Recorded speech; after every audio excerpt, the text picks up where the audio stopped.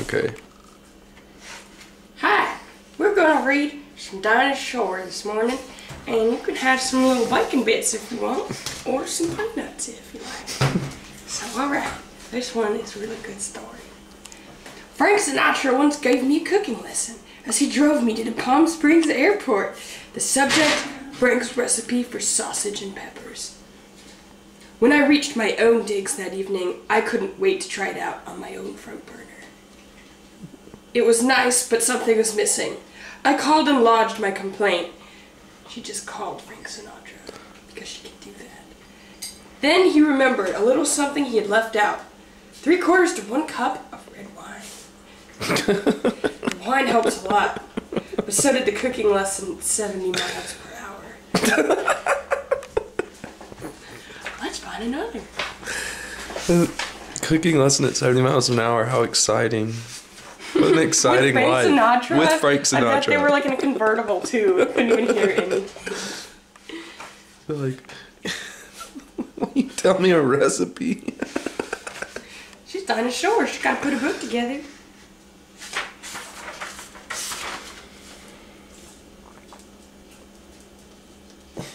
No, I wrote that on this today. I love little ducklings, but it has to be just right. That's gross, little baby ducks. I don't want to read that one. We read it yesterday.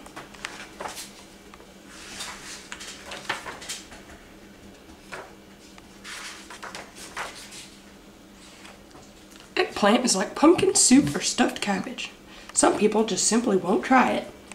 This delicious but sneaky way to prove how wrong they are can tell them it's stuffed purple bananas. I don't think someone would believe that you're eating stuffed purple bananas. I mean, if someone told me that, I would be even more turned off than if it was eggplant.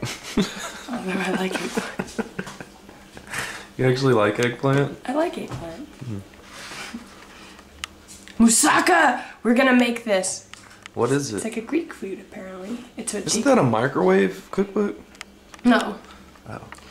This is eggplant, onions, lamb or meat or beef, tomato paste.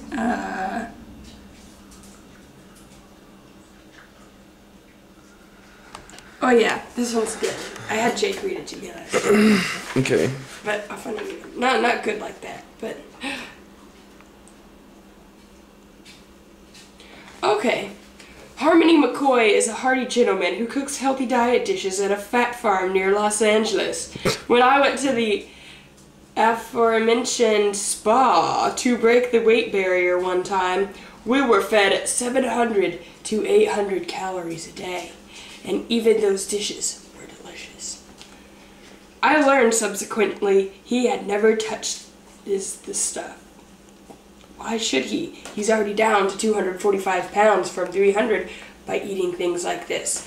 I thought it just said that he never eats it. That didn't work. Hugo Samuels is a Chilean gentleman's gentleman, singer, butler, and now chef. People, that water's nasty. I don't know where that water is. You know.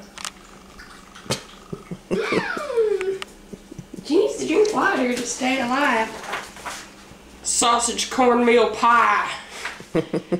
Pauline, as you can see, makes this with 4 eggs. I add 2 extra whites. I don't want to press my luck. I read that yesterday.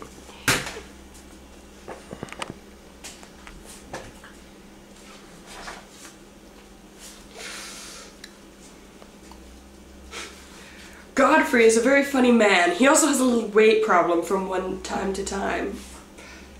I trust almost anybody who has any of these 2 qualities going for him. What? Godfrey cooks this dish on my TV show. It's more delicious than it is funny.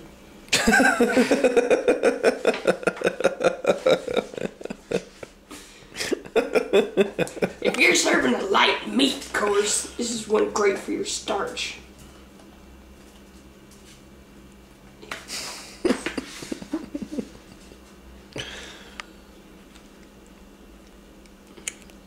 Okay.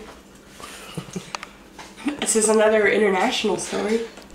I've never had anything quite like these potatoes. I first had them at the Stalmach garden in Stockholm.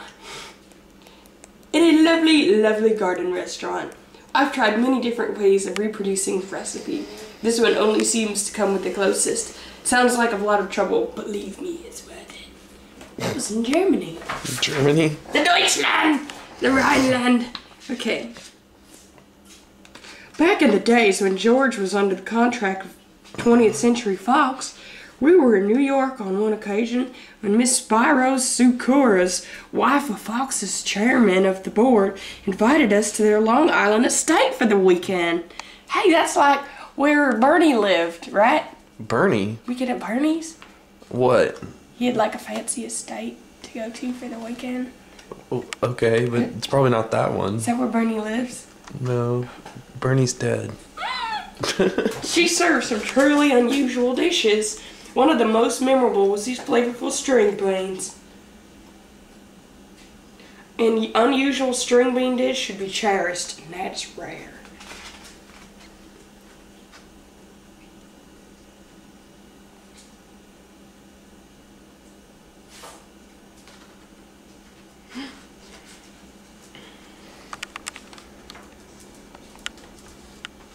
Oh yeah, we found notes from the people who had the book.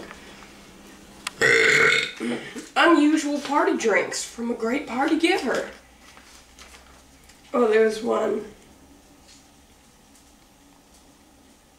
Blend gin or vodka with ice cream and freshly glated lemon zest.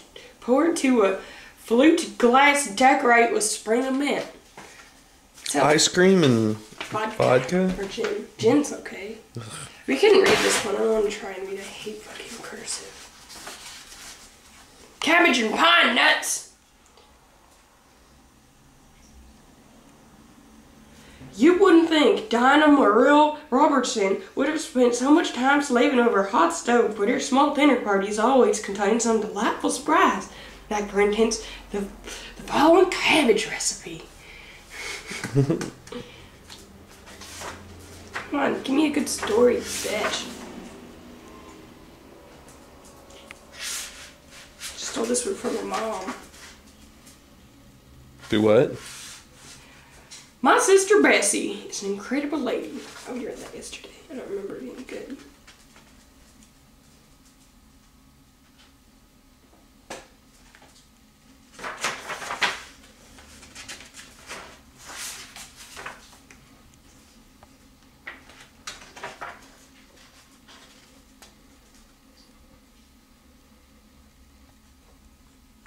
I have a pen pal. Her name is Miss Bernice Allen.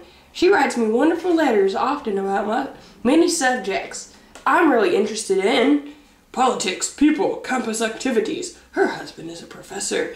Books, music, plays, movies, me!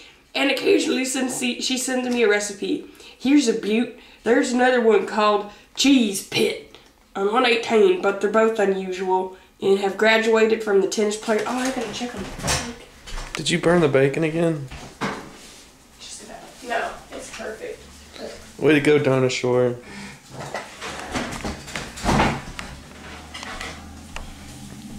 We're fine.